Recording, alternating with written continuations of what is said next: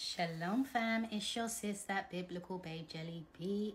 Yummy. You probably haven't seen my face, like an updated version of my face for a long time, just photos, because I've been so busy. All praises to the Most High. It might look like I'm about to do some surgery, but I am doing some surgery on my house, some DIY. Love it. But I just have been hearing this. I got another thing to speak on, but I'm gonna have to leave that for another day because I've got a lot going on. All praise to the Most High. But this is what I was just being spoken in my spirit, right? There's a scripture that I will include. It's from 2 Peter chapter 3, and it's about the day of the Lord, which is, the battle of Armageddon, the end. But this is the way that the Lord was speaking to me. This is what I was hearing in my spirit, that is going to speak to someone, especially to my sisters, because I'm always speaking to my sisters and my brothers too. But don't come out of position. Okay, your position that you're in, don't leave it. Don't remove yourself from the position that you're in, because a lot of the time, I think one of the biggest things we as women especially have to recognize about ourselves is that we talk too much. We say too much. We reveal more than the wisdom that we have to be able to deal with the consequences of what we're revealing. I hope you can understand what I'm saying. We talk, and this happened and this happened. And if you're speaking about it in terms of relationships, yeah, my ex treated me like that, and he did this and he did that. Wisdom should tell you, if you want a good man, he don't want to hear how everybody else devalued you. Certain things like that. This is the analogy that I was hearing in my spirit that I want to speak to you. Why you must not leave position. Why, if the Lord has been preparing things in your life, you're waiting on things, you're hoping, you have faith for something, don't leave that position. And I'll come back to the scripture that I was speaking about in a second. It's like this. This is the analogy I was hearing, that many of us, and it's a bit like the children in the Israelites who were in the wilderness, and they were complaining at the Lord. Imagine, you're feeling a bit peckish. You're kind of hungry. You ain't got no food in the yard. Or maybe you do, but you know how we are sometimes. I just feel like, let me just get some pho.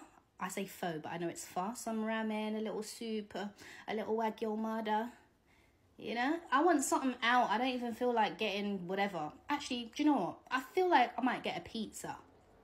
And you see me, I'm weird. I like pizza with no cheese. Is that even a pizza? I don't know. But I'm going to put in some special dietary requirements. Don't add any cheese to my pizza. Are you following what I'm saying? Imagine you're hungry. You decide, I'm going to make an order on Deliveroo or whatever service that you want to use, right?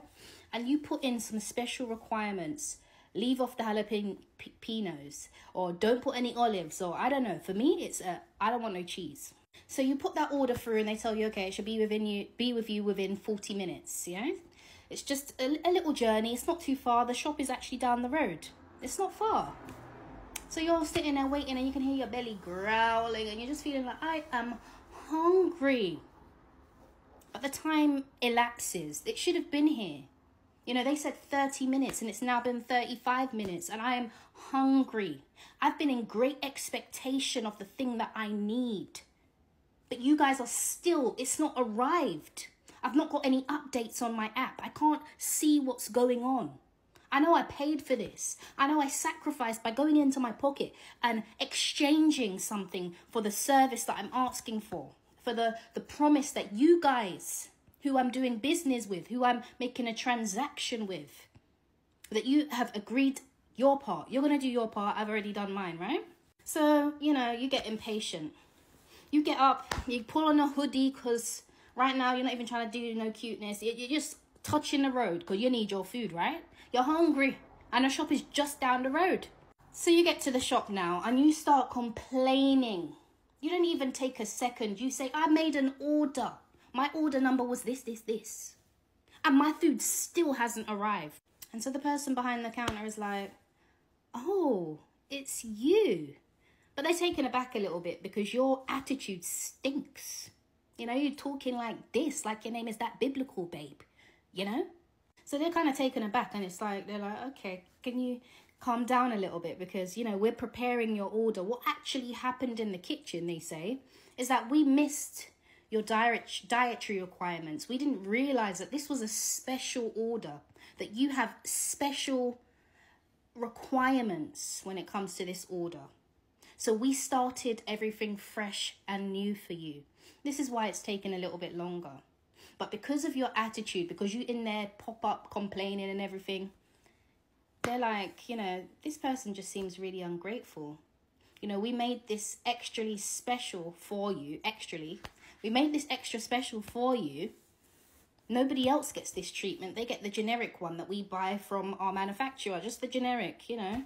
But we've designed this to your dietary requirements, to what you actually need to really enjoy and be satisfied with what we're giving you.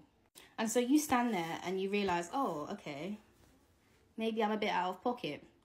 They say to you, and the worst thing is, the courier has already left the shop. Now, I know most of our apps these days tell us when the courier's left the restaurant or blah-de-blah, blah-de-blah. But just imagine this, okay? I hope you're catching the analogy. That sometimes, and I think I say especially women, but maybe it's brothers too, we chat too much. We don't sit and wait patiently and recognize that maybe some of us, we have special things about ourselves. We've been through certain things that require not the generic, something that fits and suits our lives, it's just actually so deep. There are some people that you've experienced certain things that make you not want to be in certain environments. You can't really be productive in certain environments around certain people. You're waiting on a job, but oh, why is this job not coming and this not happening and this and this and this? And I've applied for every job and they've said no because that wasn't for you. It doesn't meet your special requirements. And this is what just has been in my spirit to speak to someone. Don't move out of position. The thing is already on its way to you. But if you go and move out of time, go and start complaining, you just look like you're ungrateful. And you're going to miss it when the thing knocks on your door. You won't even be home. You won't be in the place where you need to be to receive what is for you. Okay, I hope you're understanding what I'm saying. Somebody, don't leave position. Just wait.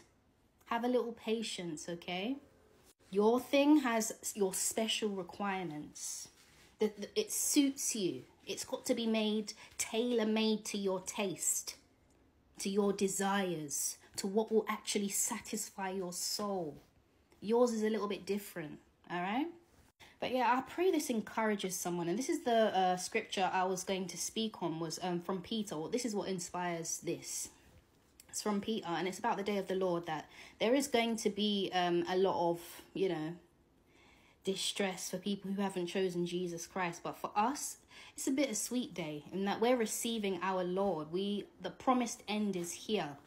The arrival of the promise, the ultimate promise, is here. And it may feel like the Lord moves slowly sometimes. You know, people have been saying for how many years, oh, the end is here and we're living in the end times and this is happening. And, you know, people might get impatient and think, oh, the end is not here. You know, that's not true. They've been saying this for generations. But realize in every situation, including the ultimate end, the Lord takes his time. He's slow to move, even though he's not, because everything is in his timing. It's just not in ours. He doesn't move too quickly and out of time, simply because he understands us. That sometimes you need to repent in that spirit of complaining, that ungratefulness that you have within you, that he makes you wait to teach you patience, you know? And if you've ever prayed for patience, sorry, there was just like some yucky thing on my lip and it's just like, couldn't even deal with it. I just had to pause the thing right there. But if you've ever prayed for patience, you will feel like you're under some kind of delay. The Lord will teach you patience by spreading things out in your life. All right, but I pray this encourages whoever needs this word. And I'll speak to you guys very soon because I've got some things to tell Uno that you might not like, but say it, go. All right, love you. Shalom.